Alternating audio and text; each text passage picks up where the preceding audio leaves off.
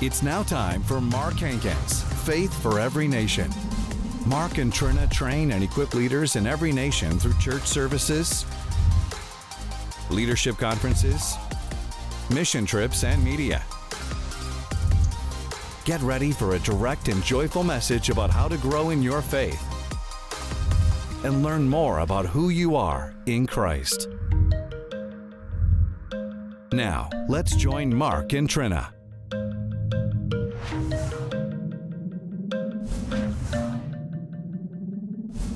All right, well, we're just going to give you a quick few scriptures here tonight. And one of them is Hebrews 13, 20, and 21. So if you have the King James Version, you can look at that, or we'll look at some other translations later. Hebrews 13, 20, and 21. Hebrews chapter 13, verse 20 and 21. And if you found that, you use your phone or whatever you use. It says, now the God of peace that brought again from the dead our Lord Jesus, that great shepherd of the sheep, through the blood of the everlasting covenant. So if you have your Bible, underline those words right there. Through the blood of the everlasting covenant. And then he says in verse 21 that he makes you perfect in every good work, to do his will, and he works in you that which is well-pleasing in his sight through Jesus Christ, to whom be glory forever and ever. Amen. So I'm going to give you a few scriptures on the blood of Jesus, the blood covenant, because I grew up in my home, my family, my dad, mom being pastors, and my mom would do, I plead the blood. She did that often. I plead the blood. I mean, I couldn't tell you how many times, but in a lot of situations, a lot of applications, I plead the blood of Jesus. Well, what does that mean? Sometimes you'll hear a preacher every now and then that'll say, you know, we don't find that in the New Testament. I've heard some say we don't believe in that, plead the blood. But really, though, that phrase, I plead the blood, is simply a legal term, as if you were in a court situation. How do you plead?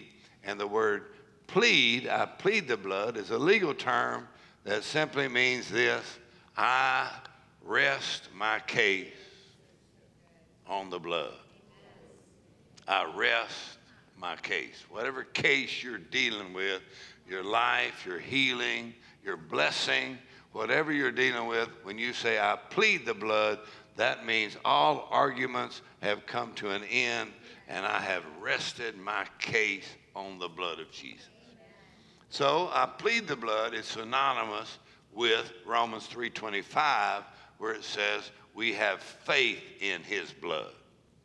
We have faith in his blood, through faith in his blood. So it's just a legal term, the same as if you said, I am a believer, I have faith in God, I believe in the blood, I believe in the power of the blood, and I rest my case on the blood of Jesus. Andrew Murray says, to enjoy this blessing, nothing is necessary except faith in the blood of Jesus. He said, the blood alone has done everything. The blood alone has done everything. So he said, if you want to enjoy this blessing, just rest your case, have faith in the blood of Jesus. Amen. And when you say, I plead the blood, the applications of that concerning your soul, your emotions, your mind, your thoughts, come on, your health, your family, your children, I plead the blood of Jesus. And that must be spoken. Amen. It's not enough to believe in the blood. You have to apply the blood, and that blood is applied with your voice, come on, with your tongue, with your words, with your faith, and you say, I plead the blood. Amen. Well, you got to believe in the power of that blood. You got to believe in a blood covenant when you say, I plead the blood. And so I grew up around that a lot, didn't really understand it. Actually, you probably heard me say, when I got home from Bible college, then I had a discussion with my mother in the kitchen. And I can remember just like this the other day. I mean, I just went sitting in the kitchen with my mom, and I thought I'd been to Bible college and studied theology for 4 years, and I was just going to share a few things that I had learned with my mom. So I sat there and said, Mom, I'm concerned about your theology. And she said, well, what is it? I said, I hear you say I plead the blood that is nowhere in the New Testament. My mama said, well, it seems to be working for me. She said, you're going to Bible college, and that is a miracle, I can tell you that. And so you ain't going to stop me from pleading the blood. Amen. And so every once in a while you have someone that's a little ignorant like myself, and I say, I'm concerned about your theology, but actually it is just synonymous with I rest my faith, my confidence is in the blood of Jesus, and I'm going to declare I plead the blood. And I heard Dad Hagin say, in the name of Jesus, I plead the blood, which means he said he was Baptist, born-again Baptist, but he said he came over among the Pentecostals. And he said, when I got filled with the Holy Ghost, and I would hear them say, in the name of Jesus, I plead the blood. He said, I didn't understand too much about what they were doing. He said, but I started doing it, and it worked for me so well, he said, I still do it to this day. Are y'all still here? So we don't plan on stopping this at 30, 40, 50, 60, 70, 80, come on, however long you live. In the name of Jesus, I plead the blood. Come on. My faith and my confidence, my assurance, I rest my case on the power of the blood of Jesus. All other arguments must cease. Come on. Every voice of accusation must be quiet. I plead the blood of Jesus. I'm redeemed by the blood. I overcome by the blood. I'm blessed because of the blood. Come on now. The blood is applied. So every major move of God in this nation, come on, has come and began with major revelation on the blood of Jesus. And you can have no revival of holiness without revelation of the blood. Thank you for your enthusiasm, because you ain't going to get holy no other way, cowboy. So there ain't going to be no revival about holiness without the revelation of the power of the blood and your confidence in the blood. Amen. And through that blood, you've been made so holy that Colossians chapter 1, verse 20 through 22 says, through the blood of his cross, that you're standing before him with nothing left against you, not one fault, not one single thing. Now, Wigglesworth said, not one thing in me the blood does not cleanse. So if you want to major on holiness, you better major on the blood of Jesus. You better be slinging blood everywhere, because that's how you've been made righteous. That's how you've been cleansed. Come on, that's how you've been set free, is the blood alone has done everything. Let's try it one more time. I said, the blood alone has done everything. Amen. I've heard preachers preach on holiness and just get mean. But if you preach on the blood, the mercy of God will get a hold of you. The love of God. The blood is liquid love that flows from the heart of God. Amen. And reaches into your heart. Amen. Everybody say the blood. The blood. So I call it slinging blood everywhere. I got that from Hebrews, where it says when they came to worship,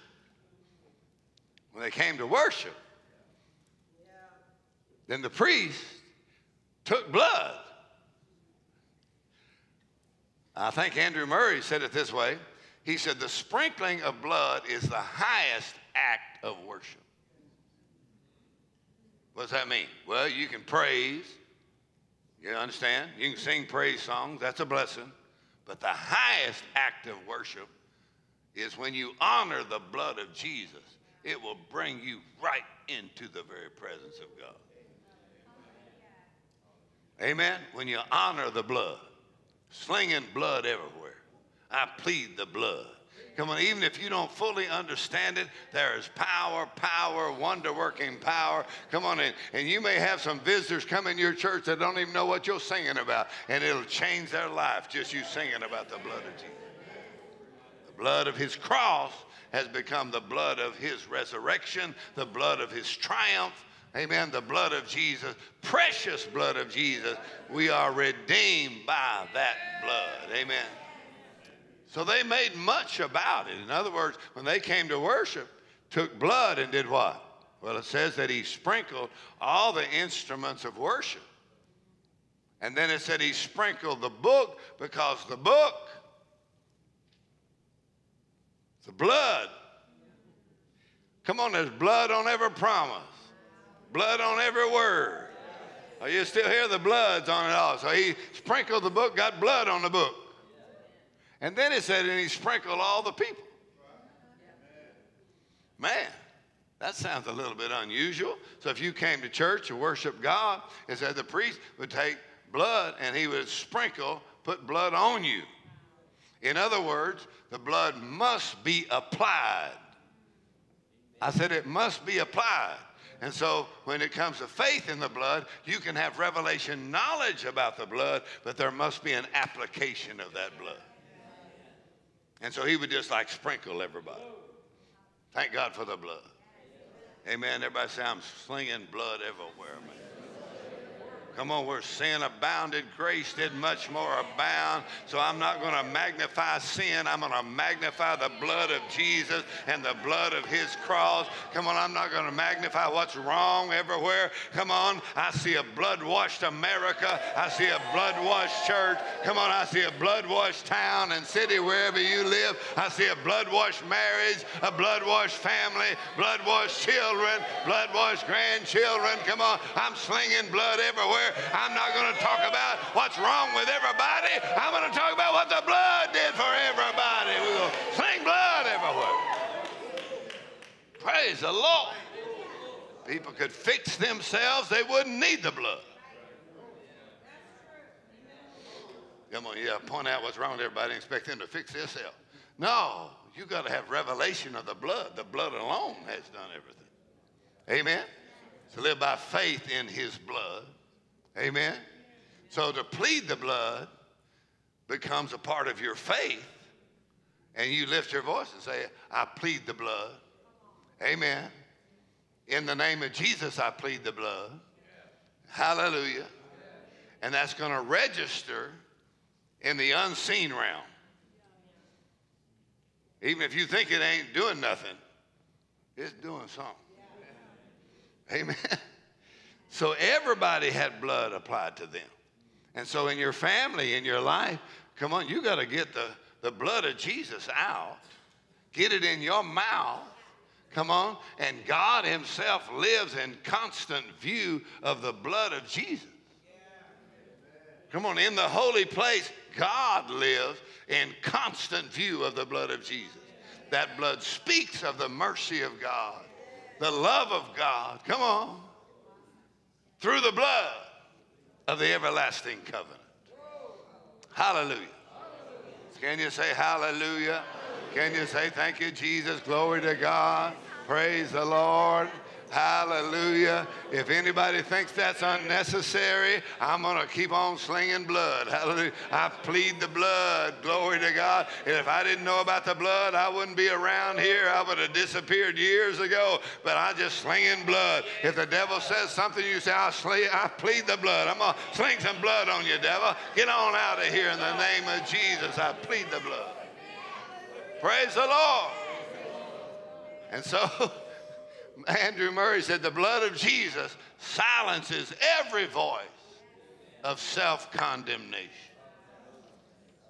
Woo, come on. The Holy Ghost ain't putting you down. He's picking you up. Amen. I plead the blood. I said, I plead the blood. It's not enough to know about it. Somebody, not enough to know about it. Somebody got to apply it to the doorpost. And what Propheto heard, I was probably talking about this in his church, because Psalms 105, it says he brought them out Come on, once the blood's applied, he brought them out with what? Great joy. What else? Silver and gold. What else? Not one of them was sick. What else? He gave them the land of the heathen. Come on. Come on, if you want some land, start just slinging blood everywhere. So I plead the blood. Come on. I'm coming out with some new property and new buildings. Amen. Hallelujah. So there's prosperity in the blood. There's healing in the blood. Come on, there's property in the blood. It's all in the blood. Hallelujah. Amen. Come on, you want to go get you a few $1 million worth of life insurance? They're going to take your blood. They're going to take your blood. And they ain't going to take just a drop. Man, last time I went, man, I said, how many of those are you going to take? I don't know how much I got left. But they said, taking those vials of blood out of you. Well, then they send you a printout of what's in your blood. And it's not just one page. Man, you get several pages, and they'll say, this is all that's in your blood. Amen. And they even got registered the antibodies from certain diseases. Come on. My blood already has antibodies. So COVID ain't even got no chance on me. I already got antibodies. As soon as anything that smells like or looks like COVID, I don't even need a mask. Thank God I can breathe. Plus, you know, I'm better looking with that one on. So now there's other people, you might need one. But people all want to wear masks. Some people wear a mask, they're still trying to get you to wear a mask. And they've even proven that the mask doesn't really make any difference whatsoever. It just like suffocates you. People have all kinds of imaginary things that they think will be effective against the enemy or the devil or strategies of the devil, and none of that stuff is going to work. Come on, but the blood of Jesus will work in every situation. Glory to God. You say, I got blood on my house and blood on my family. Come on, I got blood. So in my blood, antibodies. What's an antibody? Well, they call an antibody a memory cell, because it remembers the disease that attacked your body. And when that disease shows up again, it goes, I whooped you last time, and I'm going to whoop you again. Imagine the antibodies that are in the blood of Jesus and everything he whipped for you. Come on now. And listen now, and if you want to print out of what's in his blood, you just read your Bible, and that'll give you a printout of everything that's in the blood, man. Woo! Come on, I got victory through the blood. I'm blessed coming in and going out because of the blood. His blood alone has done everything. Then we'll get you a printout right there. Read your Bible. Amen. Through the blood. And the blood of Jesus and the Holy Spirit are inseparable. Hebrews 9:12, Hebrews 9:14.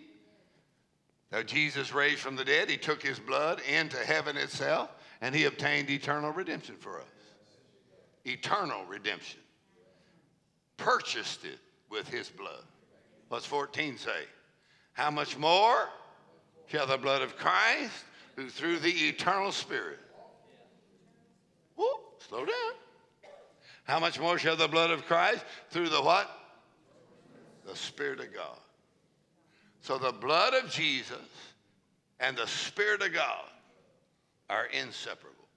Wherever the blood of Jesus is honored, God will fight your battle for you. I don't know about you, but you better get up in the morning, slinging blood everywhere. Say, I plead the blood. Amen.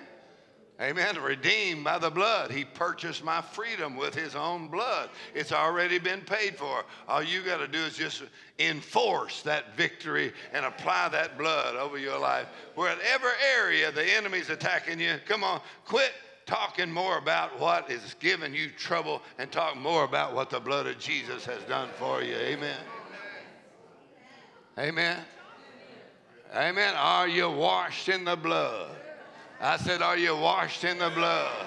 Are you cleansed by the blood? Come on, we overcome Satan by the blood. We overcome the accuser by the blood. Come on, we live in freedom because of the blood. Amen.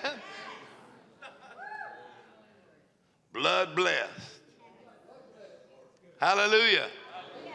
So when he goes through the blood covenant, through the blood of the everlasting covenant, and I like what Brother Copeland did on Tuesday night. We were actually having fun in the ministry room before we came out, talking about the blood covenant and the word of the covenant, which is the word hesed, H-E-S-E-D, hesed, and it's really blood covenant word, Hebrew word that there is no English word for. So it's in the Old Testament 250 times, and it's just blood covenant terminology, hesed. And Brother Copeland said it some other way, but I don't know how to say that. So I just say he said. In Louisiana, it's he said, all right? H-E-S-E-D, he said. And if you listen to God, you'll find out what he said. So you got a blood covenant word, hesed. And so the terminology that's translated from hesed is just the several words like mercy. Whenever they said, praise the Lord for his mercy endures forever. God fought their battle for them. What are they saying? We apply hesed. Come on, somebody better open their mouth and apply some hesed in your situation, because the moment you apply hesed, you're saying, because of the blood covenant, his mercy endures forever. Come on. And while they were praising the Lord, he set ambushments against their enemies while they're praising the Lord. Amen. But it's more than how good the choir was. They invoked the blood covenant. His mercy endures forever.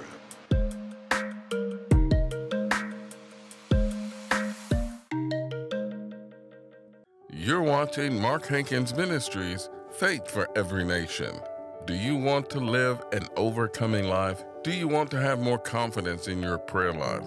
The blood of Jesus causes us to overcome in every situation, and it gives us great boldness to come to the Father. In his new 4-CD series, The Blood Covenant, Pastor Mark Hankins teaches us how we have a better covenant based upon better promises. Our covenant is secured by the precious blood of Jesus. God made a covenant with every believer on the cross, and we no longer have to stand at a distance from God, but can come boldly into his presence by the blood of Jesus. Along with this new CD set, you will get the book, The Bloodline of a Champion. Pastor Mark Hankins explains the power of the blood of Jesus.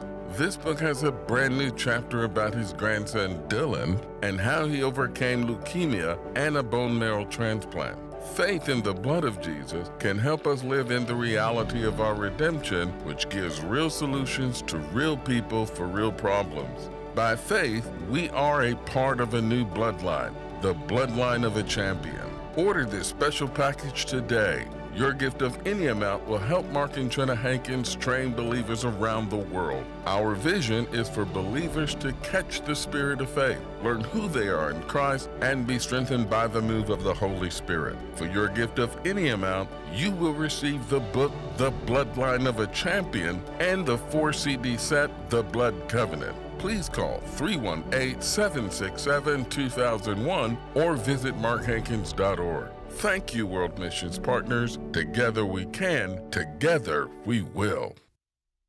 Faith in the blood, plus nothing, minus nothing, is all you need to enjoy God's best blessings. For the enjoyment of this blessedness, nothing is necessary except faith in the blood. The blood alone has done everything. That is one of my favorite quotes from this book, Bloodline of a Champion. Thank you so much for joining us for the program today. We're honored to have you, and we trust that you were blessed by the message that you received.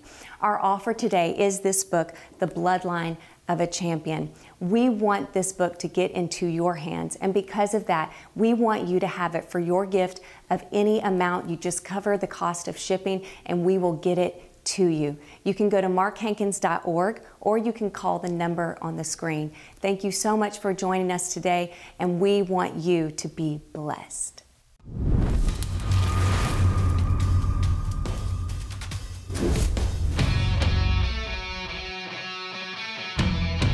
That's my confession of faith. Come on, I live that way. I have victory that way. I fight that way. That's my fight of faith. I hold on to my confession of faith. Because he is faithful, that promise. We have no problem with the faithfulness department. God is faithful, hallelujah. He never changes. His word is forever settled in heaven, hallelujah. If he said it, he'll do it.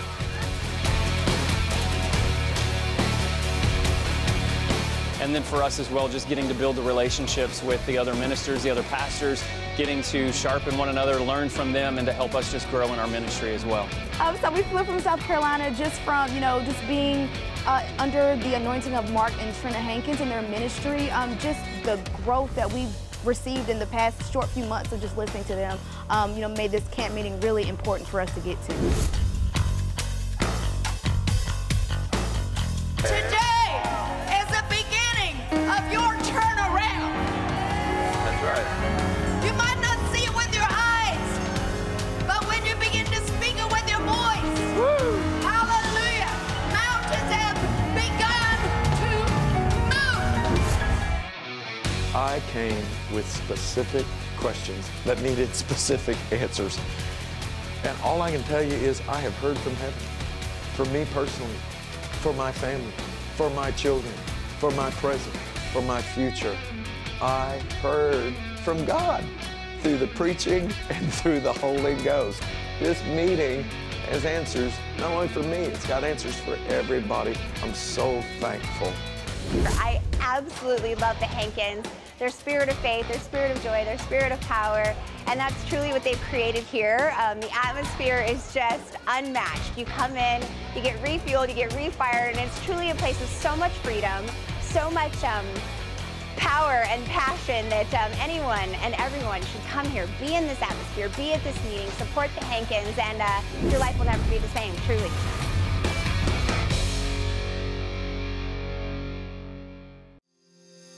The Mark Hankins Ministries app makes it easy for you to watch the latest TV broadcast. Listen to unlimited full sermons by Mark and Trina. Read our daily devotional and stay connected with upcoming events. Download the app today on any smart device. Simply search Mark Hankins Ministries. Start feeding your faith at any time and anywhere. Thank you for watching Mark Hankins Ministries, Faith for Every Nation. For more information on how to build your faith, visit markhankins.org. You can access many free word resources to help you find who you are in Christ. Stay connected with us on Facebook, Twitter, Instagram, or our YouTube channel. Thank you for watching.